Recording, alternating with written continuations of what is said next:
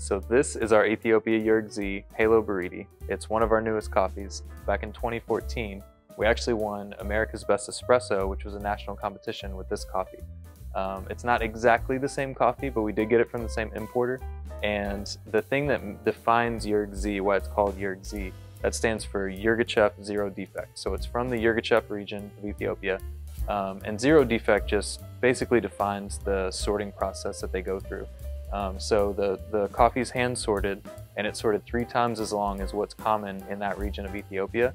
And our importer is actually someone from Ethiopia, started this company from the ground up, and he has competed multiple times in tasting competitions and done super well. So we really trust him, and obviously this is a great coffee.